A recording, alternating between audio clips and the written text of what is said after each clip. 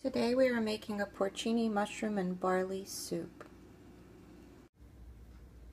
So this is what the porcini mushrooms look like, dried. I have 50 grams here, probably about 2 cups of dried mushrooms. And this is what the package looks like. And the flavor is totally different from your button mushrooms or portobellos. It's very woodsy, it's a very unique flavor. Not everybody likes it, but for people who do, this is a great soup. Now what I'm going to do is I'm going to cover these mushrooms with some boiling water and let them stand to reconstitute them, and then I'm going to chop them up and I'll show you the next step. Now while the mushrooms are reconstituting, I chopped up some potatoes into like, I don't know, half-inch cubes.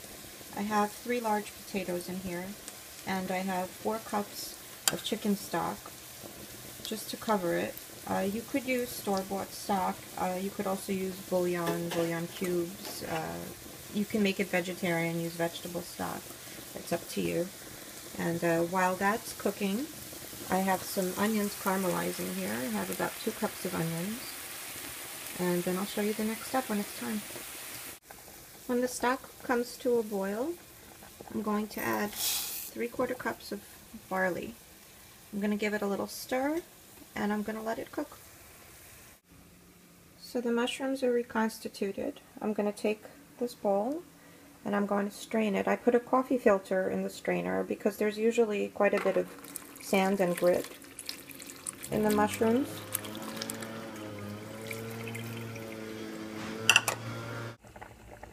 So I gave the mushrooms a rinse and I chopped them up. And the size is up to you, what size you want to chop them up into. And most importantly, do not get rid of that liquid from the mushrooms. This is liquid gold. This is where all the flavor comes from. So that liquid that I strained, I'm going to put in here. You can see a little bit of the grit at the bottom of the bowl. I'm going to keep that out of the pot. Now at this point, you could add a little more stock or water if you want your soup to have more broth. You know, it's up to you how thick you want your soup. You could also add less barley or less potatoes. That's all up to you. Now here, my onions have caramelized, and I'm going to add 1 large grated carrot. And I'm going to cook that until it softens. And then I'm going to add this mixture into the soup.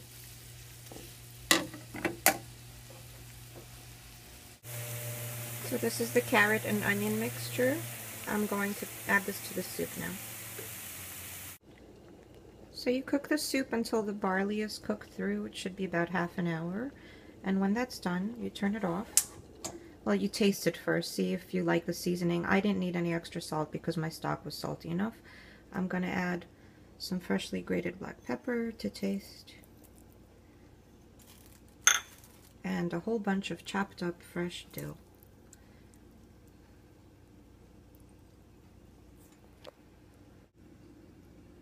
To serve the soup, I like to serve it with a good, generous dollop of sour cream. Hope you enjoy.